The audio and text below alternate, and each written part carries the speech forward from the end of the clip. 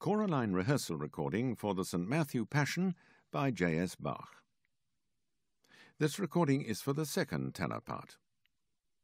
On this recording, the tenor part is represented by the sound of a French horn. Here's a short example.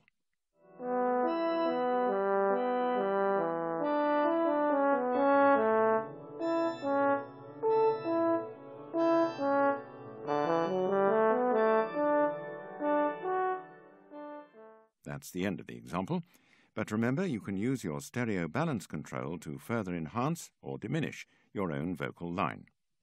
You'll find that the accompaniment is played on the organ throughout, as are any soloist's cues, though these are on a contrasting registration. Although we hint at tempi and dynamics on this recording, we've generally kept these fairly neutral, as they'll be at the discretion of your conductor. Some editions of the score use rehearsal figures, but so as to be as universal as possible, we'll not use these, but use bar numbers instead. If your score does not show bar numbers, you may wish to pencil them in. Each movement will begin afresh with bar 1. Please remember that this recording contains copyright material, and that it's illegal to allow any part of it to be copied. Each section of this work is numbered, and so we'll cue the choruses solely by these numbers. However, there are generally two different systems used for this numbering, and for ease of reference, we've indicated them by the initials NBA and BWV.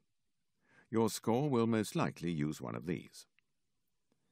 Please note that during the chorales, we've treated the pauses simply as ends of phrases, so we've not waited on them, but have kept strict tempo throughout. Chorus number 1. Here then is Bach's St. Matthew. We'll begin at bar 1, but your first entry is at bar 26.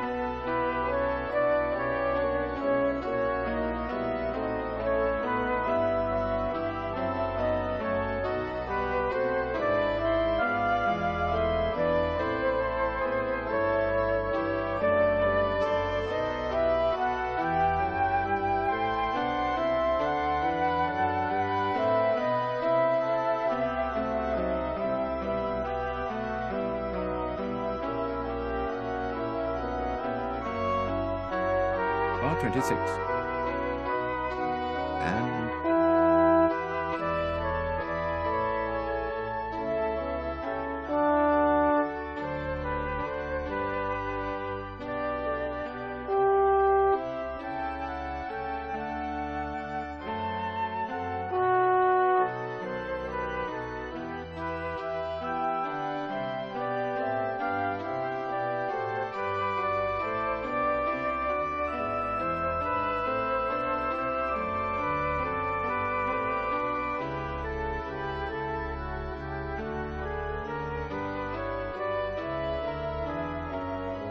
bar 34. And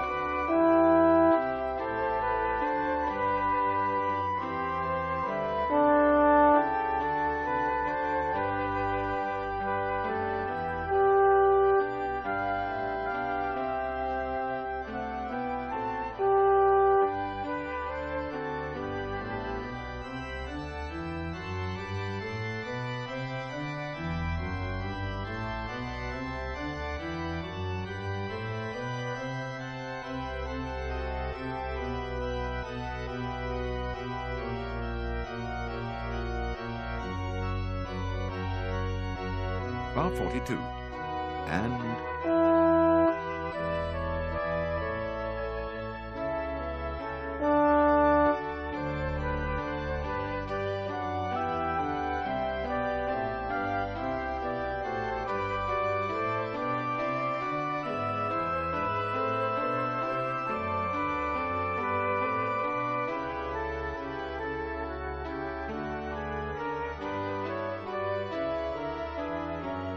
Bar 48.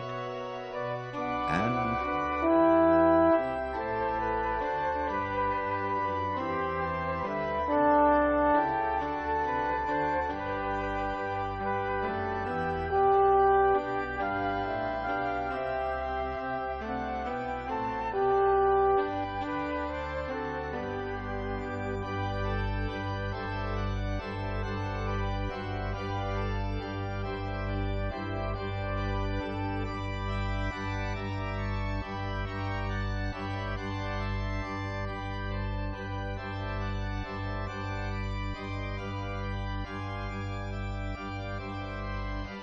Bar 57. And